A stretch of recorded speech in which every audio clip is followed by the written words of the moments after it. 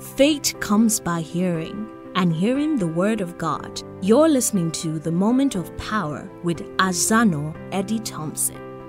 Daily audio devotions to energize your day, presented by the Advent Hero Ministries.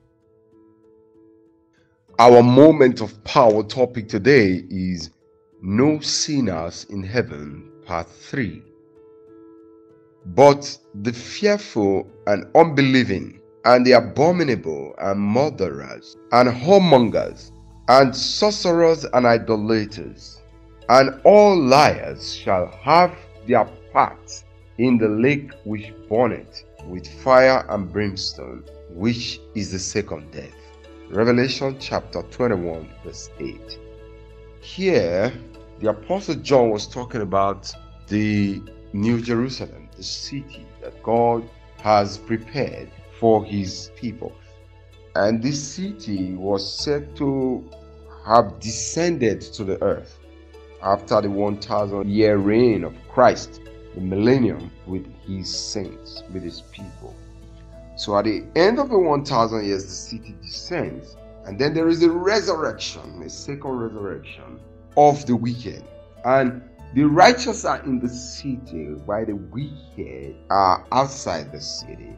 And we are told here that those who are fearful and unbelieving, some people will never do what is right because of fear.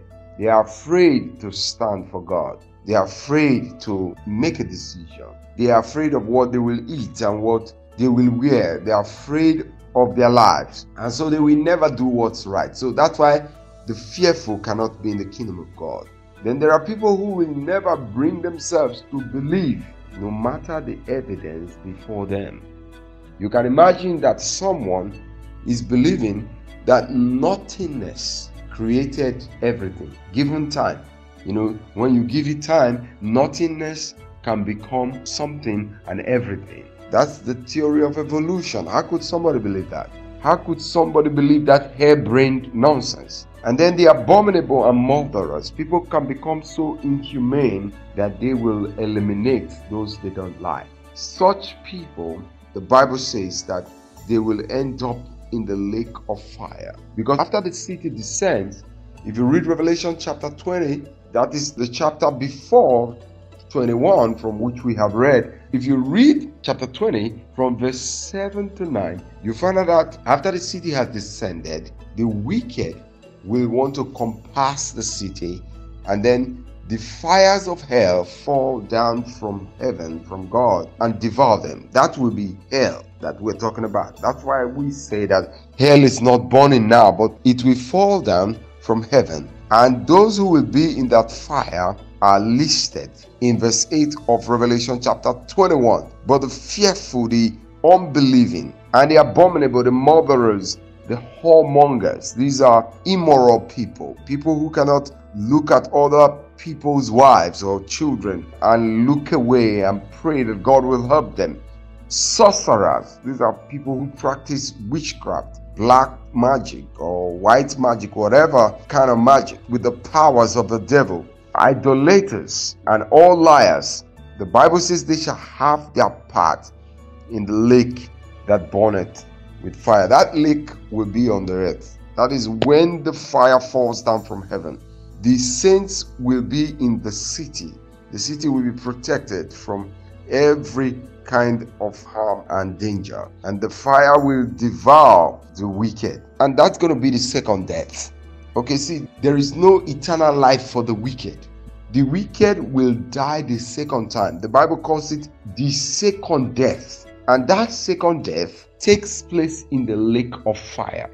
A lot of people believe that the wicked will continue to live on, but the Bible doesn't say that. Hell will be on earth. When hell has done its work, the earth will be recreated for the people of God. But those who will enter into the city, into the kingdom, are those who did the will of God.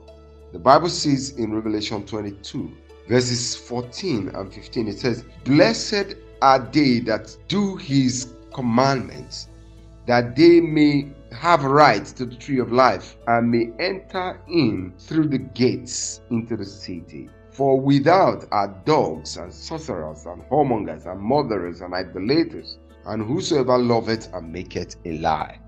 Do you know that there are people who love lies? They just love to be told lies. They love religious lies. They love political lies. They love all kinds of lies. And the devil will deceive them, and they will not have part in the city of God.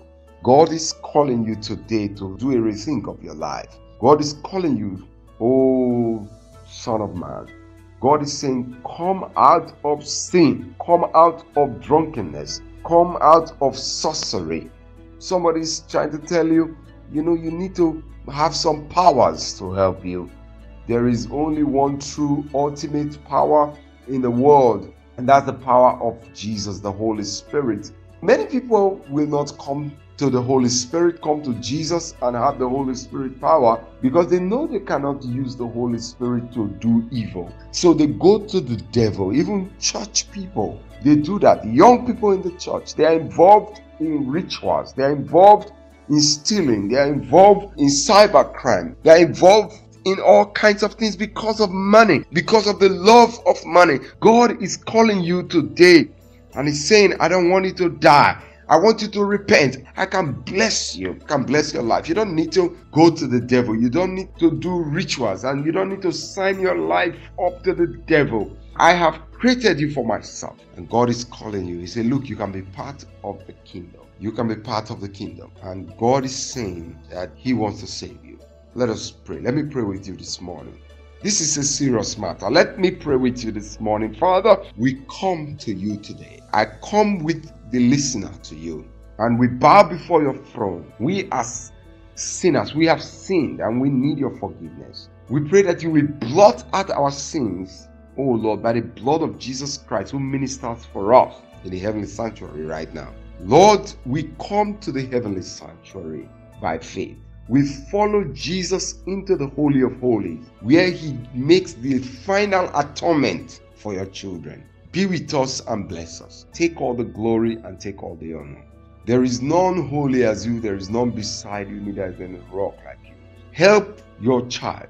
I perceive that somebody is afraid to even repent, because if they repent, they are threatened that they will die. That if they change, oh, but Lord, I pray that you fill the heart of your son with faith today, right now, and let him know that he will not die if he comes to you and believes in you. Oh Lord, let him choose life. We'll take all the glory. I'll be with your daughter. Let her repent. Let her love people and stop destroying people with her mouth. Lord, bless us today and take all the glory. Help us to become candidates for heaven, so that when Jesus comes again, we would not have missed out. In Jesus' name we pray. Amen.